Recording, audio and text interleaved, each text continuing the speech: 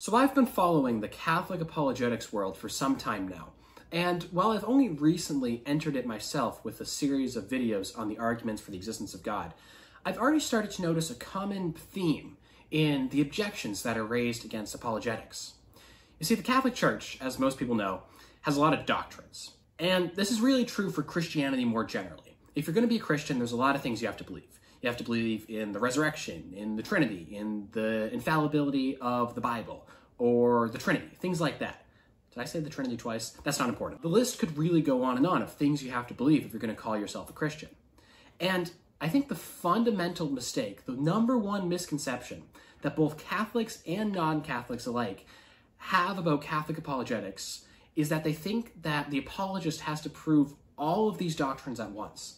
If whatever argument the apologist is giving at the moment doesn't prove everything from the existence of God to the assumption of Mary, it's thought that he's not saying anything of importance. He's not establishing anything important. And like I said, this is an attitude that I hear from both Catholics and non-Catholics alike sometimes. But when raised by non-Catholics, it sometimes takes the form of an objection. I'm going to read a few comments that have been left on my channel that I hope will illustrate the mentality I'm talking about. Now, these are all left on videos that I've done on the arguments for the existence of God. So these are all on videos where I try to argue from philosophy that God exists.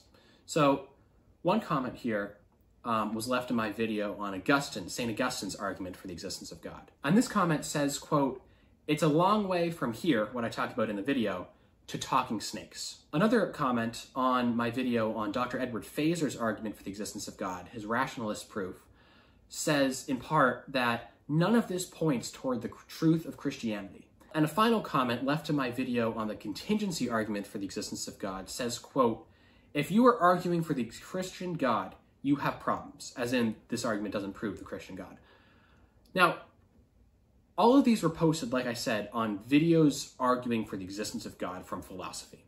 Nowhere in any of these videos did I try to defend Christianity, the specific Christian doctrines, or even mention that I'm a Christian. But the commenters quoted above are raising the idea that my argument doesn't prove a distinctly Christian God as an objection to my position, with the assumption that my videos are trying to establish not just the existence of God, but specifically Christian doctrines like the talking snake from the book of Genesis. And I can certainly see why this might be, why people might think this. After all, I personally definitely see my efforts to defend the existence of God philosophically as part of a larger intellectual defense of the Catholic faith. But that's just my personal motivation behind these videos. That's not something intrinsic to the very arguments I'm offering. You see, up until basically this video, I kept my channel focused on plain theistic apologetics without talking about distinctive Catholic or Christian doctrines. The reason I do this isn't that I don't think these doctrines are true.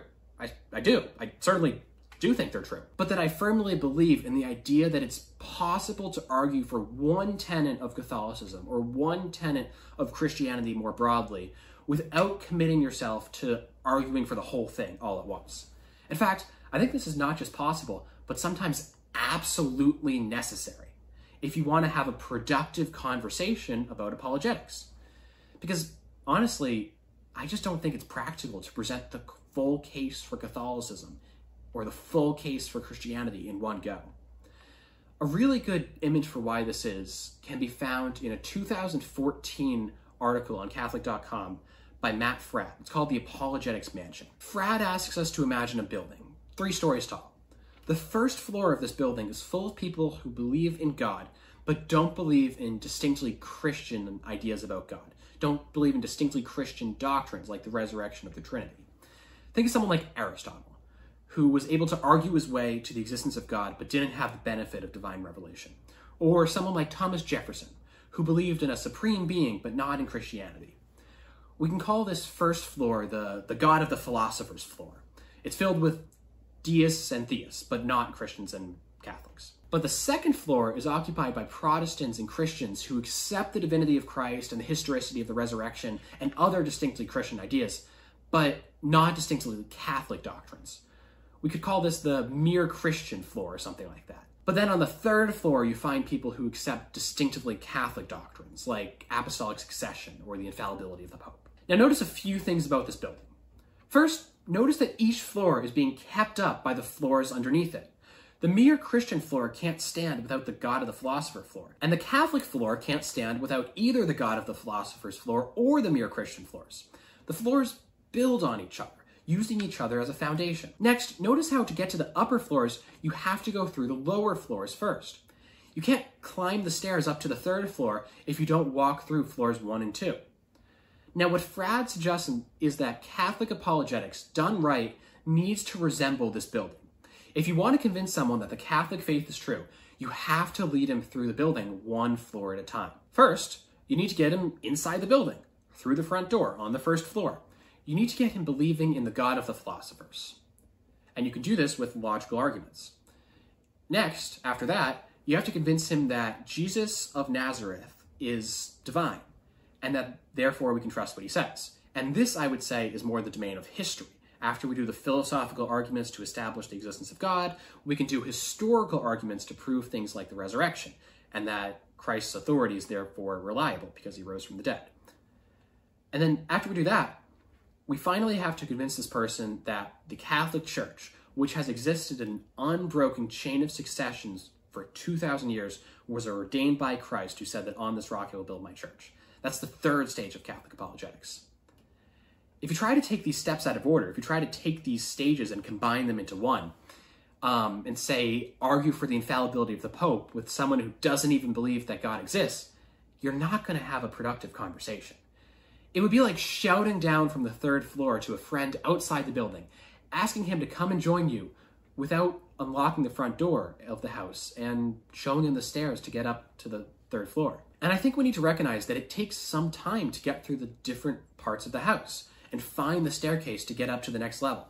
We shouldn't expect someone who just thought his way into believing that God exists to immediately accept every distinctive Christian doctrine. So we shouldn't barrage people with arguments for the existence of God, the divinity of Christ, the infallibility of the Pope, all this at the same time, as if giving all these arguments all at once will suddenly make someone Catholic. To use a way overused saying, we need to be prepared to meet people where they're at. Now, to any Catholics watching this video, that would be my advice. To any non-Catholics, and in particular any atheists or agnostics watching this one, I hope you will understand a bit more where Catholic apologists are coming from. We're not trying, when we offer an argument for the existence of God, to prove all of Christianity at once. So if that argument, like Aquinas' 5 ways or something like that, doesn't leave you satisfied in the existence of the Christian God, but only in the kind of the God of the philosophers, that's the point. So don't be surprised about that. I think the best way to describe what I've been doing so far on this channel is to say that I'm trying to get people in that front door of that house. Try to get them into that first floor of the God of the philosophers. Kind of a pre-evangelization, so they can, after they believe in the God of philosophers, I can bring them up the stairs to the 2nd and 3rd floor. So it's not surprising then if one of my videos doesn't leave you on the top of floor 3 at that house. It wasn't trying to get you there. It was just trying to get you into the door, into floor 1. But whatever floor you're standing on right now, I hope you've enjoyed this video. And please consider subscribing to this channel to stay informed on upcoming content. Thanks, and God bless.